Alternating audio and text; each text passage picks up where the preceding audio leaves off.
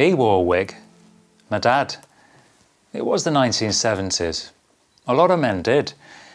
Even his big hero, Frank Sinatra, had one. Bobby Charlton never though, but he probably should have. My dad was a concreter in the shipyard and dead proud of it. He used to mix sand, cement and water all day and then spread it out on the floor until he could play a bloody snooker on it. It was strong as hell. It'd almost break your fingers if you shook your hand.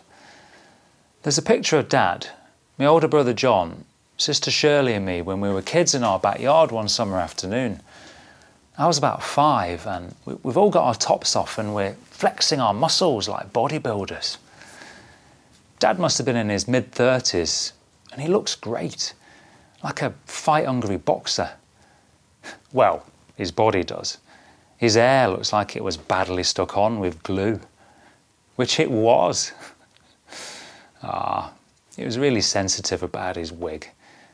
Mum drilled it into us kids that we weren't to laugh or make fun of it. We weren't even allowed to mention it. When his hair grew too long at the back and sides, our mum used to cut it and then dye the bits you could see to try and match the wig. It never worked. You could see from miles away where the wig ended and my dad began. First time I was embarrassed about it, and him, was when I was 11. Mum had left my dad by this point and taken John, Shirley and me with her. I was going on a school trip to Wembley to watch England schoolboys, and it's what people these days would call a lads and dads day out. All the other kids were already on the bus with their fathers ready to go, but there was no sign of mine. I was sitting near the back and everyone was waiting for him. Finally, he came running up to the bus, got on and started a slow walk down the aisle to me. Everyone was staring at him and I could see the other kids covering their mouths trying not to laugh. Then, just before he sat down, Kevin Gallagher on the back seat shouted at the top of his voice, "Wig!" That was it then. The old bus erupted. I still can't remember now what his reaction was, but not long after that, he stopped wearing it. It's always troubled me that I never stood up for him and that I was embarrassed about him on that school trip. But I was too young, I guess.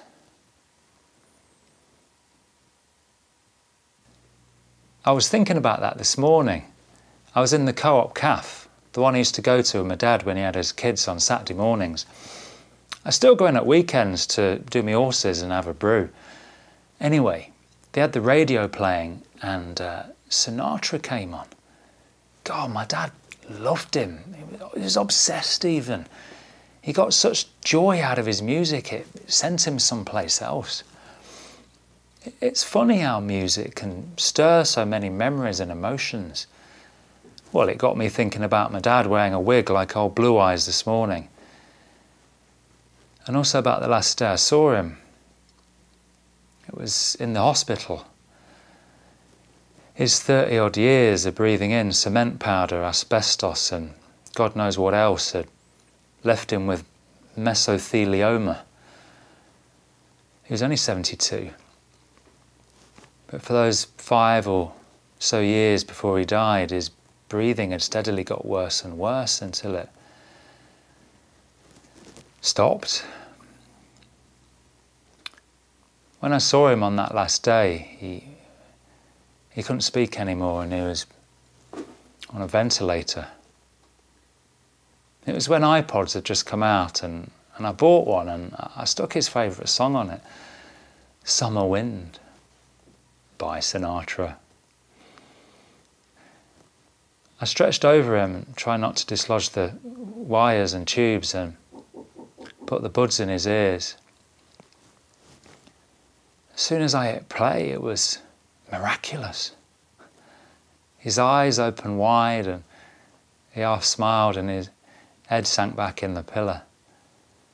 Then, slowly at first, he raised both his hands up in the air and stuck out his right and left index finger and gently conducted the orchestra, moving his fingers from side to side mid-air. I don't know who or where or what he was thinking about, but for those 3 blissful minutes, he was transported to a different, better world.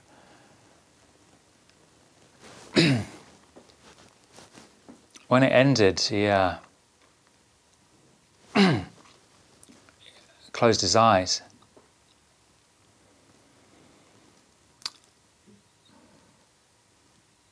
That was the last day I saw him.